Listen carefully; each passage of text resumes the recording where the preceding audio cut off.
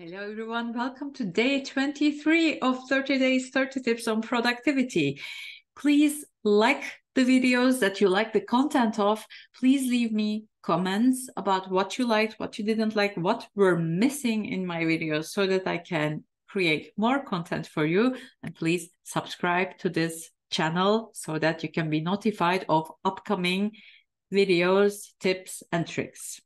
Today we are continuing with the topic of ADHD and how to keep productive if you are on the spectrum of attention deficit somehow, like myself. Yesterday, I already shared 4 tips with you.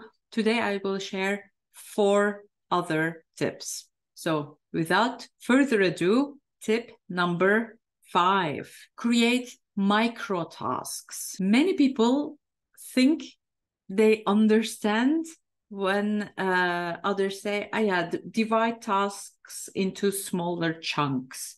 But really, they don't understand how small these chunks should be, especially for people like us who are struggling with concentrating and putting their focus onto something and to get started with a certain task.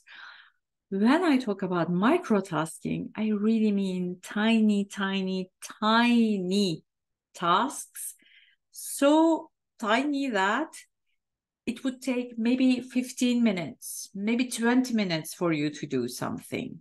Tip number 6, single tasking. It's so important. People like us, we think that we can multitask everything. We can listen to music, write an article while reading stuff and Googling things, and in the meantime, talking with our colleague and like chatting on WhatsApp.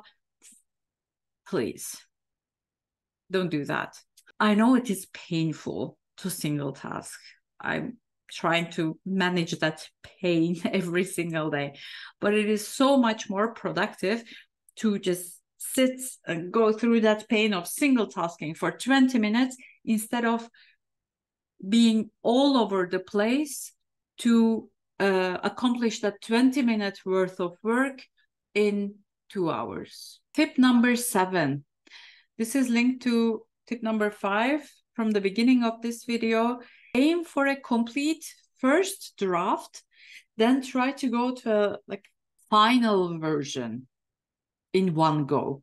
People like us, we need to take sometimes more iterations to get to a certain result. So give yourself the time, the space to do that. Don't try to write one sentence that is perfect and then you can move on from it forever. You might need to start from one keyword that would turn into maybe something like a bullet point, which would then turn into a sentence or 2. And finally, tip number 8, be flexible. There are lots of discussions around whether batching certain tasks is a better idea or to keep your day varied with lots of different tasks. I can't tell you which one is better because personally, I experience them working and not working on some days. On a certain day, I can really start the day, and until I finish my work day, I can work on one single type of task, let's say writing.